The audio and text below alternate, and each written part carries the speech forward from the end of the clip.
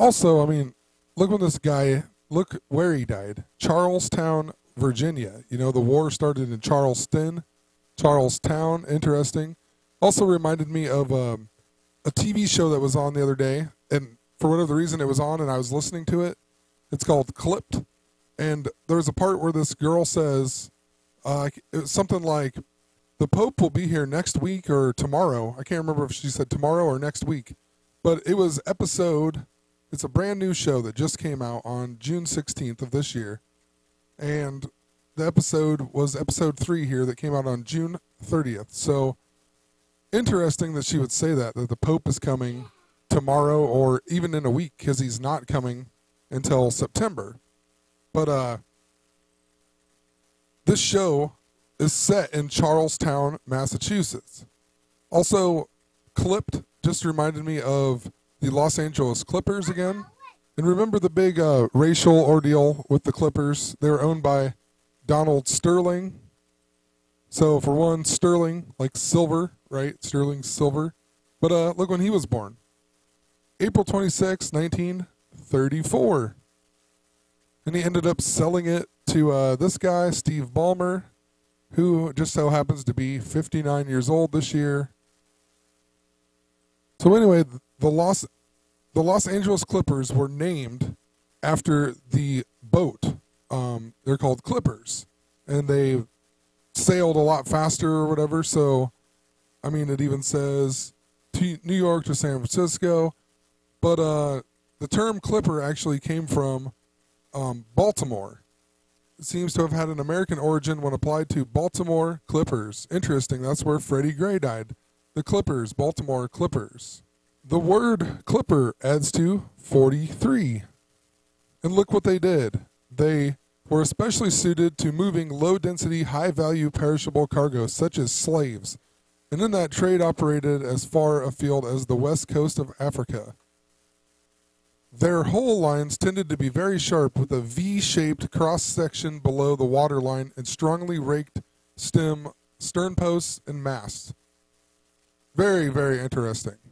So let's look back at Donald Sterling. I keep saying it wrong, but Donald Sterling. So it's all about Freddie Gray, right? Silver and gray. But Donald Sterling, it's sterling like silver. When he got in trouble for making the racist comments to V, his girlfriend or whatever it was, V Stiviano. So, I mean, look at this. So he owned the Clippers. The Clippers are known for their V-shaped cross-section. And then she records these things of him, V Stiviano. Adam Silver became the new commissioner. Silver, just in general, sterling and silver. David Stern was the old commissioner. Stern is the back of a boat. Stern is the back of a boat. They used them for slave trade. I mean, give me a break. And I mean, it's just so out of hand. The Flying Cloud was a clipper ship that set the world's sailing record for the fastest passage between New York and San Francisco. 89 days, 8 hours. 8998, right? The mirrors. The Queen is 89. I mean, I've talked about tons of 89. She held this record for over 100 years from 1854 to 1989. Really, so it went 89 days, 8 hours, and then lost its record in 1989. And in 1845 is the first extreme clipper was launched in New York. And it was called the Rainbow. Go figure. That's everything I started this video about was the Philadelphia experiment is also called Project Rainbow. It all has to do with gay marriage.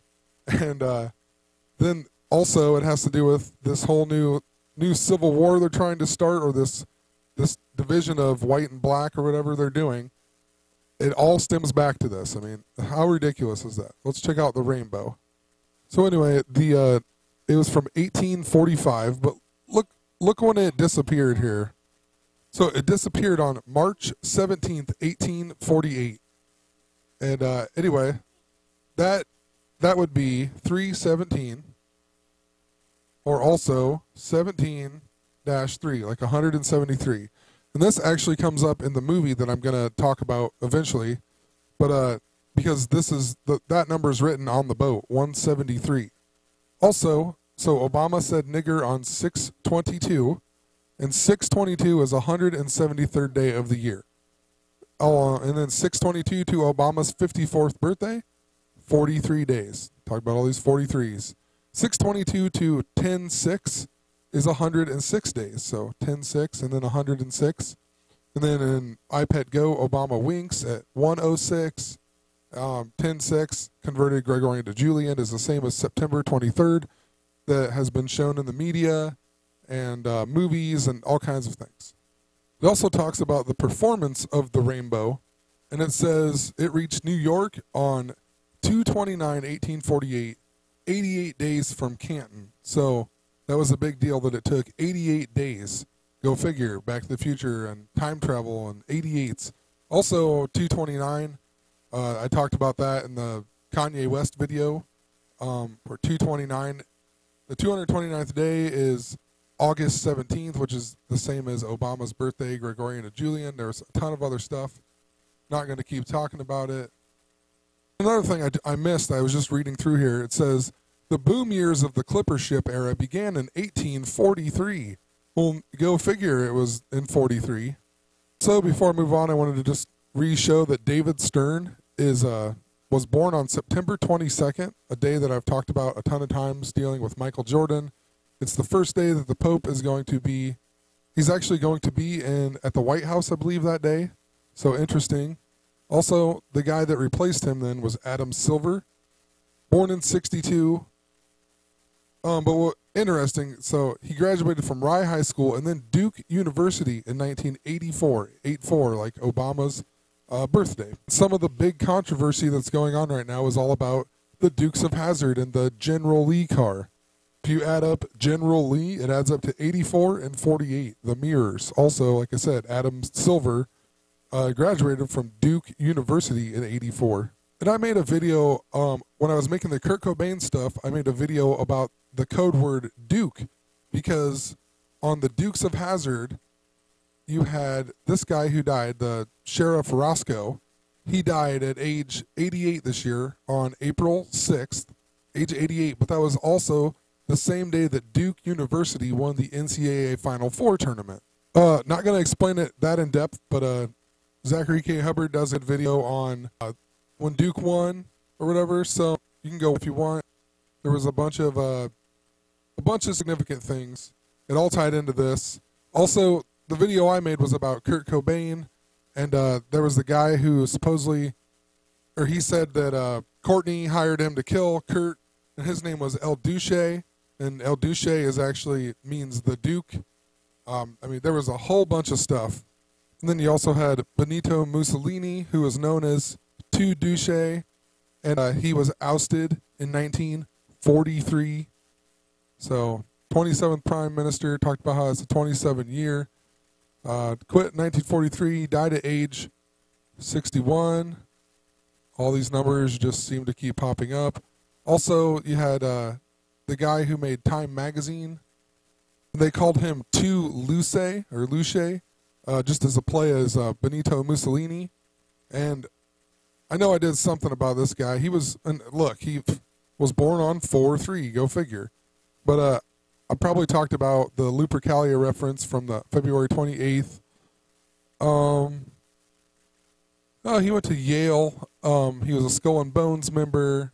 Also says here, FDR, aware that most publishers were opposed to him, issued a decree in 1943 that blocked all publishers and media executives from visits to combat areas. The main target was Luce or whatever. I mean, because he long opposed FDR. And this guy was the co-owner with him, but he died at a young age. But he was born on the 49th day of the year. Also died on 2/27, which is the 49th prime number, Valentine's, whatever. And it even says that when he died, right before he died, he signed a will that left all of his stock in time to his mother and forbade his family from selling those shares for 49 years. I mean, give me a break. So, I mean, moral of the story with the Duke is that they foreshadowed it. way before they started doing all this stuff with the Confederate flag and everything. They talked about Duke. The Dukes of Hazzard guy died the same day that Duke won the finals. Also, for whatever reason, when I was looking up the two Douche or whatever, I couldn't remember who it was. And I looked up Nikita Khrushchev again. And he's significant because of Back to the Future 2, which I haven't talked that much about in these videos here. But look when he was born. April 15th or OS April 4th, 4-3, or even the same day that Abraham Lincoln died. So Abraham Lincoln technically also died on 4-3. So anyway, as I was kind of just going back through to see what I hadn't talked about here, this guy was still up on my deal, and I didn't even realize, too, also, he died on 12-2. 12-2, 122, right? 12-2. Or it could be 221, 50. That's all about 52 and 122. And Pope Francis and Kansas City. So as I'm reading through here even more about Kansas, because I just feel like, you know, they're cloaking it to maybe they're going to do something in Kansas. It's kind of a, you know, they're showing San Francisco and Philadelphia, but they'll do something in Kansas. So it says that, well, if I can go back to it here. It says that the center of the United States, the central reference point for all maps of North America was in Kansas at Meade's Ranch Triangulation Station until 1989. Talked about that a ton of times. And then it says that the geographic center of Kansas is in Barton County. Well, Barton County, for one, let's just check it out. Barton County. If you add up Barton County, it adds up to 168 and 51, just like Taylor Swift. And Queen Elizabeth is 168. Beyonce Knowles 168.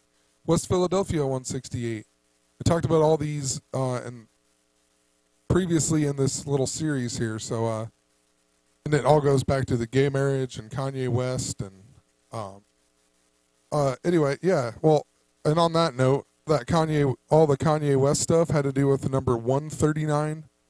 Talked about it previously, but I didn't mention the number 139 is the 34th prime number. Go figure. And Barton County was founded February 26, 1867. So 226, or also 26-2. And I talked about this number that led me to gay marriage. It looks the same, but it's not, but it all goes together.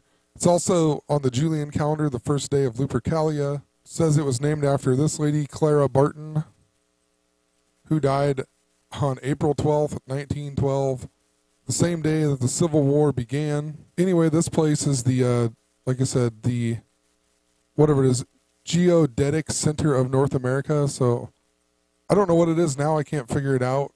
But it tells you about the geodetic thing. And if you go here, look at these numbers. So the new one that they use is called the WGS 84. WGS adds up to 49. So, and then it says from 1984 onward. So WGS 84 from 1984. Obama was born on 8/4. It says the North American datum of 1927. So what I'm getting is, I guess this was the first one, and then this is kind of the second one. So they measure them differently, but 1927 was 88 years ago, and that's what they used to measure this until 1989. And there's a ton to do with Kansas, I'm sure. As I'm looking through here, even some of these movies, like the movie Looper, I didn't even realize that was from Kansas. Significant movie with time travel and whatnot. The Wizard of Oz. Maybe I'll make some separate videos about Kansas, but I really need to move on to the Philadelphia experiment. But I basically just built it all up because it all really fits these movies. So, all right, gonna squeeze this in at the end here. So the Pope's real name is Jorge Mario Bergoglio. It adds up to 111. Abraham Lincoln's death to Obama's birth is 111 days. Duke, like the Blue Devils, 111. And you get the picture here. This is the Queen's birthday. This is September 11th. Obama's birthday, the Queen's 89.